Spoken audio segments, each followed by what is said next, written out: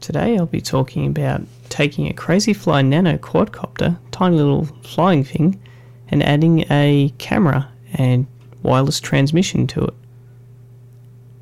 So, before we go into that, let's have a look at what a Crazyflie Nanocopter is. It's just this tiny little thing with a PCB board and a battery attached to it, and you fly it using a PlayStation 3 or other controller. Very nice and open sourcey and runs great. I've done a video about it in the past. You can see here, flies very nice. If you want to see more about it, check that out. But today isn't about the quadcopter itself. It's about how I did this. There we go. See, there's a video getting transmitted from the camera there. Very impressive.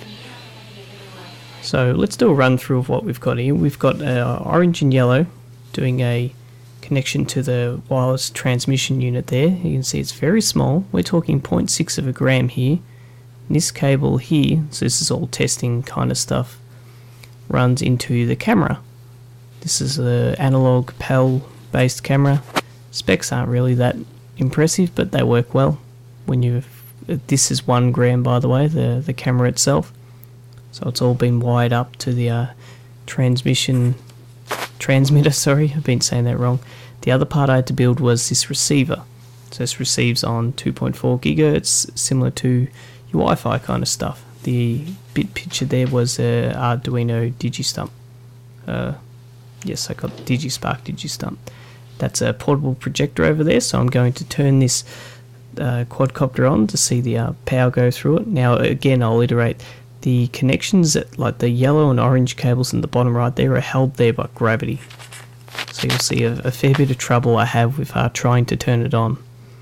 So powering the receiver, again, by the Digistump in the top right. Pretty happy with it working by that actually. So portable projector, the grey thing in the middle of the screen is sending the transmission wirelessly over to the AV signal there. So blue means the signal's dropped out, which is more my fault rather than the actual transmitter. So once this is running, everything all works pretty well. The draw of both the parts is, we're looking at around, I think it's 20 milliwatts for the transmitter and 70 to 90 for the actual camera. So overall it's decent.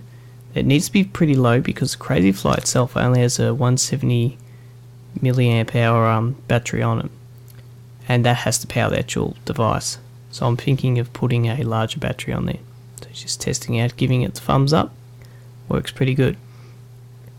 So let's have a look at how I got to there in the first place.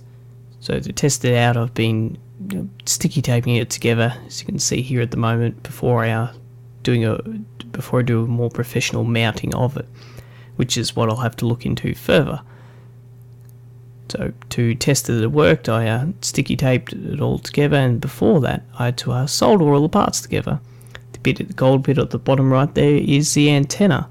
I had a horrible time trying to put that together, but eventually I got there and it's barely sticking there. So at the bottom there I had to solder on the channel selectors. Eventually got that all right, so they were working on the same signal. With the camera in this signal, it's actually upside down. So that's my bad, but not to worry. I'll have to fluoro it up to figure out what's going on in the future, so I don't get the same kind of mishap. I'd love to have some kind of way of being able to adjust the mounting once it's on there. For the moment, it's a good old sticky tape. So working good.